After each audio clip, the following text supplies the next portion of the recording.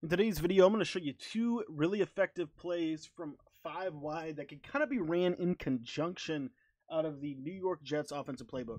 What's up, guys? My name is Cody, and I want to thank you for taking the time to watch today's video. Now, if this is your first time visiting my channel, I want to encourage you to click the subscribe button. I upload 4 videos a day, one at 2 o'clock, one at 4 o'clock, one at 6 o'clock, and one at 8 o'clock p.m. Eastern Time. I also live stream Madden every single night at 10 o'clock p.m. Eastern on my YouTube channel. So if you have not subscribed, you are missing out. We cover offensive and defensive tips here on our YouTube channel every single day. Now, I'm working out of the New York Jets playbook a little bit on kind of a 5-wide scheme, and I really like this empty Y slot formation. I love this formation. I think this has a ton of potential. And the two plays we're going to cover today are the double pivot and the shallow cross. The double pivot and the shallow cross together provide you with a couple of really powerful routes against your opponent. So we're going to jump right in here and break down against the coverages. We're going to start with shallow cross. This is probably my favorite passing concept from this formation because it is a mesh concept, and I absolutely love mesh concepts. I wrote an entire ebook on the air raid. I love the air raid offense and what it brings to the table, and so we're going to break this down right now. So what's really nice about the 5-wide receiver formation is it has answers against everything. The biggest thing that you have to understand about 5-wide, in my opinion, is you have to have a plan for man-to-man coverage. If you can beat man-to-man coverage from 5-wide, I believe that you can beat every defense in the game because the spread formation does so good against zone coverage this year. So how do you beat man press, and specifically man press? Because what you'll see here, if you watch Godwin, he's going to get bumped, and it's going to be challenging for him to get off of his jam and to be able to beat man-to-man coverage. If they have a better corner than you, it's going to be really challenging. So here's a little trick that you can use to be able to get Godwin off the jam and to be able to make this very effective. From these formations, different types of motions will do different types of things. You'll see here that if I motion McCoy to the right, it's actually going to bring him back into the backfield, and now we have a very wide spread look. If I put him down in the back as the back here, if I try to motion him to the left, you're going to notice that he's going to come all the way across formation and be on the left side of the screen. So we don't really want either one of those, right? What we want to do is try to figure some way to get him unbumpable. But what you'll notice is this is dime or $1.56. Most people will run dime or dollar if you go all out 5-wide. If you don't go all out 5-wide, they'll probably likely run some type of nickel package if you're able to audible down and run. So this is 5-wide against dollar. And what you'll notice is that the person that's matched up against McCoy is a linebacker, which means he's not going to press him. That is absolutely critical for the way that we want to use these mesh routes. Drag routes are really good in Madden as long as you can keep them from getting pressed. So all I got to worry about now is how do I get Godwin unjammed? Well, if I motion him to the left, you see it's going to put him on the line of scrimmage, and I don't really want to do that. But if I motion him to the right, what you're going to see is it's going to bring him in tight, just like this right here. And now what you're going to see is this gives me a decent chance that once he's going to get off the jam, he will be able to get out in the open field. We'll show this to you one more time.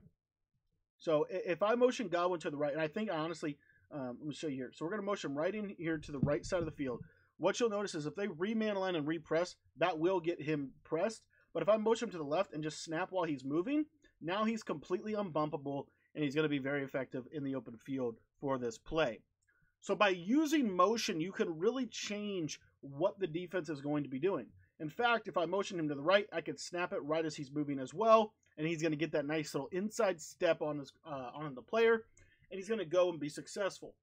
This is going to force your opponent to not press, and when you can force your opponent not to press against this 5-wide, that's where it's really going to be effective. You see the drag McCoy is constantly going to be able to win against man-to-man coverage. Why?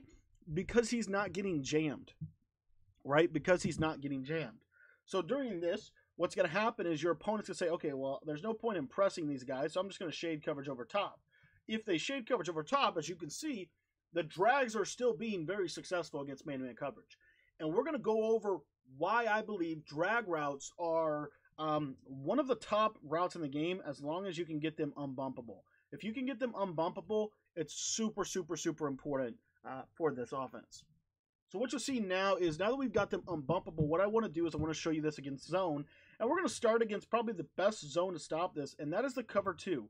What you'll notice is these little drag routes are going to really get underneath all of the yellow zones and the cloud flats. So what the defense is going to have to do instead is they're going to have to shade coverage down. They're going to have to bring their coverage down into the box, and they're going to have to stop these little drags. But as you can see, even shaded coverage down does not stop these drag routes. The drag routes are still going to get open, and let me show you what's going to happen here on the right. All you got to do is make sure they don't user the drags, right? And they can only user one of the drags. That's the cool part about the mesh concept. They can only user one drag route.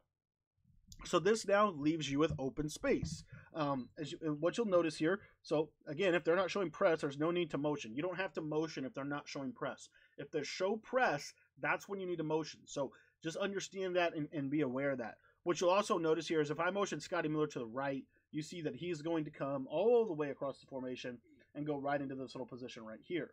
You can do some things with that. You can obviously go 3x1 on that side, create man switches, and as you can see, Godwin can get outside of that on man coverage as well.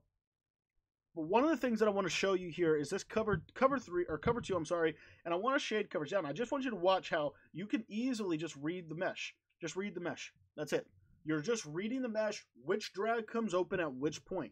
Both drags will be open at some point, and more than likely what they're going to do is they're going to user one of the crossing routes, right?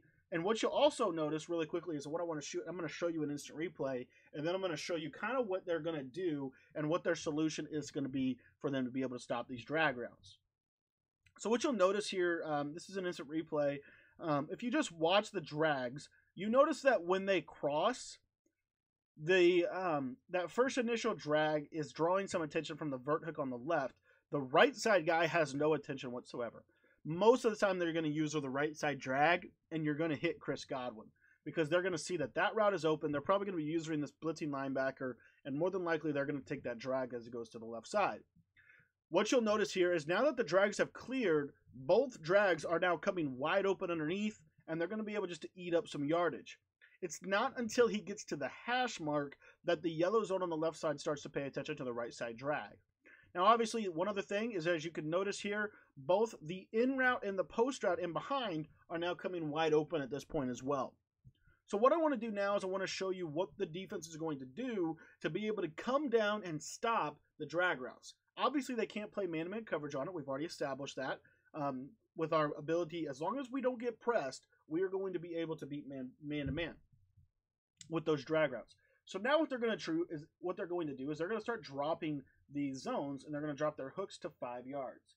So I'm going to come back out in the dollar, and I want to show you now, this is shaded coverage down. Okay, so we're going to get those hard flats on the outside coverage against this. Watch these yellows. You see how they come down? You see that right there? They're going to come down, and they're going to try to make a play on your drag routes. They're going to really kind of clamp down on the drag routes. And what you'll notice here is on the right side, you can, if they're not playing hard flats. Now, if they're not, this is why I love drag routes, because drag routes threaten every single level of the horizontal piece of the defense. They threaten the hard flats, they threaten the cloud flat or the yellow zones as well, all the way across. So you have to play underneath all the way across here. And what that's going to do is it's going to open up the hard flats. If they're not playing hard flat coverage, you're going to be able to hit either drag route. Either one of those drags are going to be able to be hit.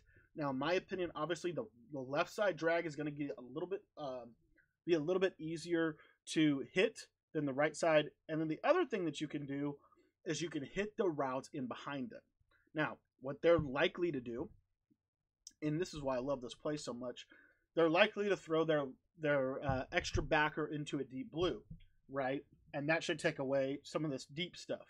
But this dig route right over the middle, if you just hit that, that dig route to Gronk right as he comes across, which is actually really, really easy to pass lead, your job is just to get this and clear it away.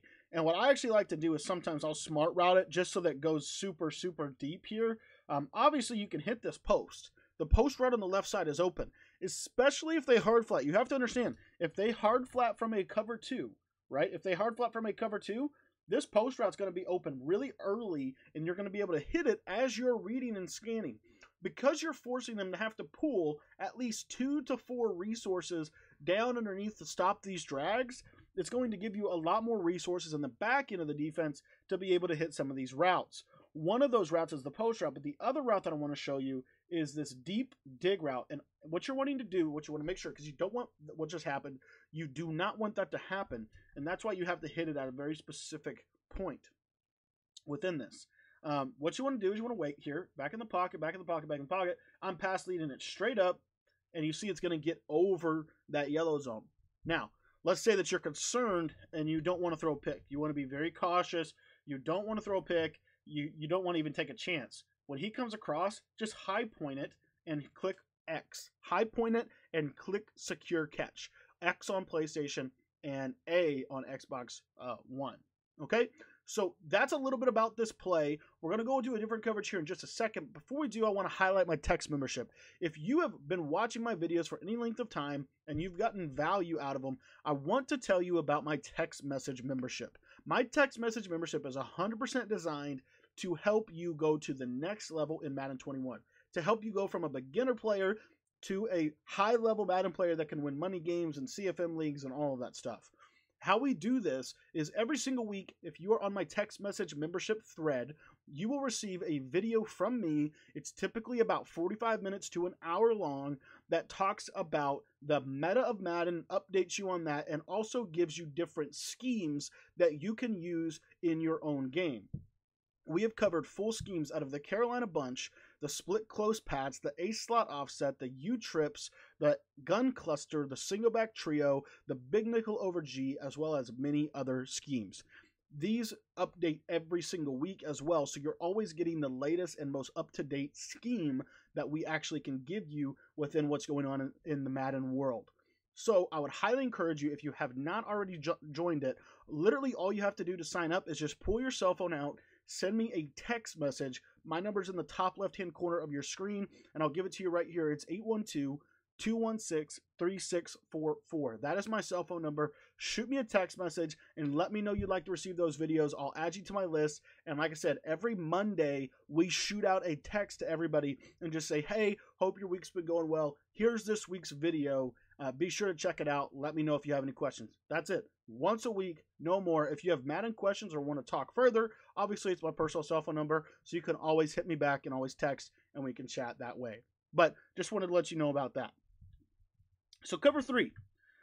Moving on to cover 3. This is cover 3 shaded down. I want to show you this. You see that the hard flat coverage will somewhat handle these drags as they come across. One thing I do want to show you from a cover 3 perspective is right there in that window. There is a window to throw the route because you only have 2 underneath yellow zones. And so because you only have 2 underneath yellow zones, these drags will have a little bit of potential. You see right there, we can get that. And you see we can get these underneath still. We can still get them underneath as well. One other little thing that I forgot to tell you about on cover 2 is when they're coming across, all you got to do is just playmaker them up. And you see that they're going to go up into this corner area. If they're running hard flats on the outside, just simply playmaker them up, and it'll kill it. That's another way that you can really do some damage against these types of coverages. Now, the next thing I want to cover really quickly here with you is this right side guy.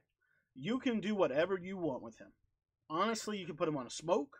I wouldn't recommend that. If you did put him on a smoke, I just want to show you why that would be beneficial. If they're in hard flats, you see he'll pull. You see that he'll pull. So if I can fit that route into Godwin, right on that hard flat's going to hang right on that receiver. Another thing that you could do with him is you could put him on a simple curl route. Why would that be significant? Because if they're shading their coverage all the way down, then this little window should be relatively easy to hit.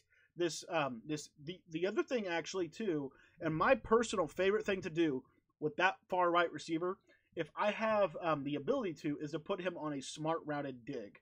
Just a simple smart routed end. It's going to be coming right behind that other dig, but it works really, really, really well because of the spacing of this play. Now, you could leave him on a comeback as well. There's nothing wrong with a comeback. And what you'll see here is we can throw that. My concern with the comeback is that right there. If you're facing a cornerback that has really good coverage, it's going to be challenging to hit the comeback in behind it. What I would rather you do is say, okay, we're going to kind of hedge our bet here, and we're going to go with, an additional dig route or a curl route or even a smart routed out route. Honestly, smart routed out routes are kind of good against some of the coverages you're going to be facing with the shade coverage. The one thing, again, that I want to make sure that you understand, we want to have answers for different things they're going to do. The primary thing that they're going to need to stop from this play is they're going to need to stop these double drags. That's what we want. We want to focus on the double drags, and we want to execute the double drags with excellence. What we need, and that's why, because of that reason, I really like the smart routed dig or the curl. Because what's going to happen is you're reading this all the way through, go through your progressions, nothing there, and then you check down, and those drags have now pulled the flat zones out of the position. They've taken the hook curls out of position, and you can now hit that curl route. The other reason I really like the curl is because against man-to-man coverage, it gives you an additional read. Let me show you what I'm talking about. If you are facing man-to-man coverage, what I want you to do right now, low ball, inside, curl, click on, and aggressive catch it. It's an automatic animation for you against man coverage. You're going to have answers to everything they're going to do. Now, let's say they do something like this, and you kind of can freestyle with him. Again, he's kind of one of those guys, you can do all kinds of things with him. If they're showing you a cover 2 look and you think they're playing up in the box, they're going to come after you, don't be afraid to hit this. Here's the bottom line with 5 wide, and this is what I want you to really walk away with from this video. 5 wide is all about stretching the defense both horizontally and vertically. What we're trying to do with this play is run a simple horizontal stretch on the defense. One other you could do multiple things with this. For example, I could motion Gronk to the left side of the field right here, and I could simply put these 2 flat routes on the field. What you'll notice is these are going to pull these guys out of the way, and you can then pass the drag routes even against the 5-yarded yellow zones. Another really easy way to be successful with this. Because that dig route's okay, it's good, but it's not necessary, and you could do it on both sides. You got a smoke screen, now you got a flat route on the other side, you still got a post route over the middle of the field, and what I like about this is now, if they're running hard flats, then it's an easy pass lead. You're literally just pass leading it right in between the yellow and the hard flat, and this is shaded coverage underneath, and they're not going to be able to stop it. That's what makes it so powerful, because they can't do it. They have to use her both. They can't use her both because there's 2 of them going in opposite directions. Let me show you cover 2 now, and I just want to show you this concept. And again, I love the mesh concept. I could talk about this so much. This is probably my favorite concept in Madden history. Maybe next to levels. Levels is really good too. But watch this right here. You see on the right side, because he has 3 yellows, they're going to be able to hang. They're going to be able to hang out in that spot. Well, watch this. So again, I'm running that same concept. I just want to stick with this really quickly and show you how deep this can go. These are very, very underneath coverages to be able to stop this. It's obviously going to open everything else up for you. What you'll notice here on the left side is the same kind of thing. You see, they kind of run into each other. That's the one reason I don't know that it's necessarily the best idea. If we could get these guys to be wheel routes, that would be amazing. That would make this play like borderline unstoppable. But unfortunately, we can't. If they go to something like that out of the cover 2, it certainly will do a good job. Just as far as taking things away, even if you use just simple out routes, just little things here to try to pull these zones away here. You can hit it. It's not that you can't hit the route. It's just that you're going to hit it for 3, for 4, for 5, which is okay. It's just about understanding that. So another example of something you can do, you take Gronk, put him on a flat, put Miller now in motion, put him on a flat, and now, you're kind of running the same concept. But these are all underneath zones. Let me just put the backside guy on. So you got 4 yellow zones all underneath here. Now, if I just playmaker one of these guys up, as you can see, it absolutely torches that kind of coverage, that kind of approach. So they can't really do that, but that's just kind of how you. And again, let's say they do it, and you don't use flats. Let's say you just have your 2 drags. If they're shading coverage down and they're running those yellows down, those yellow zones underneath, like they're going to have to do to stop this, when it comes over, just playmaker up. And as you can see here, inside pass lead, Sean McCoy, that hard flat can't do anything. That hard flat cannot do anything to stop it. Let me show you cover 2 really quickly stock, and then we'll get out of here. I just want to show you some of the adjustments that people are going to do to be able to hang with you on this play. So same exact adjust. This is basically cover 2. So if you watch it when I motion this guy over, you see that the cloud flat's not going to get out there. He has to respect the fact that that post can go vertical. And so because he has to respect the post going vertical, he has to go back. He can't just come down on that drag. That's his principle. That's his principle. So he can't go with him. And the reason that that's significant, let me show you soft squats really quickly here as well. But I just want to show you why this is so significant. This is a soft squat, and as you can see, the same result. That forces, you cannot stop a drag route without hard flats. You can't stop it. That's why I like mesh so much, because they can't stop this. That means it causes an if-then equation. It means it causes an if-then equation. And so because they can't stop it with a cloud flat or a purple or any of that stuff, now what they've got to do is they've got to be playing hard flats, which playmakering up kills the hard flat right in that window in between the hard flat and the outside guy. And the good part, you can do this against cover 4, cover 3, cover 6, cover 18. It does not matter what they do. This will torch it. Again, you see this right here. You're just playmakering it up. That time it gave me the wrong guy, unfortunately. I think I might have hit playmaker a little bit too late. And you want to practice this and get used to this. Again, for those of you that might not know, to playmaker, you might be sitting there asking, how do I playmaker? All you do is flick the right stick up.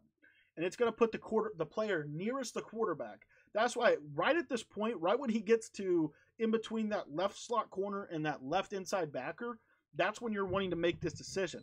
So if you see hard flats right there, playmaker up, one of them is going upfield and one of them is going to get open.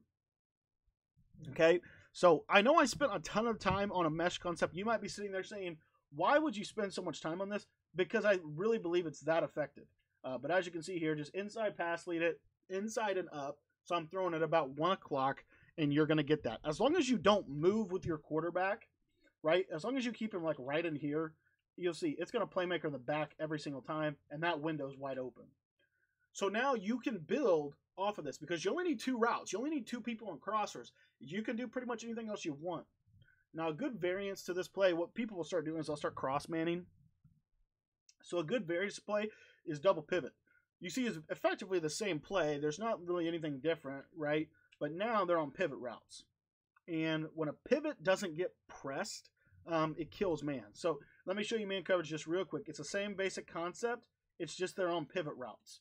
And why I like pivot routes, why I like zig routes, is primarily because I think that it's going to be very difficult for a defense to be able to cross man and hang with these pivot routes. If they cross man, you're going to kill them. As you can see here, as long as they don't get pressed, those routes will typically beat man-to-man coverage, especially if you have really, really good route running. Now, what you'll see here is if he presses, you see here, I see the press. So when I motion Godwin out, and it's that same thing. If I can get him unbumpable, he's going to kill it. And as you can see, we're out and we're going. The same thing is true on the right side. Let me show you what I'm talking about really quickly. Double pivot. Zigs in and out. Torches it. Stock whip routes. You don't really want to hot route them, in my opinion. I think when they are on the play stock, meaning they come with the play, you don't have to create them by putting them on a zig. It makes it much, much, much, much more effective. You'll see here, this is shaded coverage. Whoops, I'm sorry, I'm running the drags. This is shaded coverage over top. And what I want to show you is the pivot play.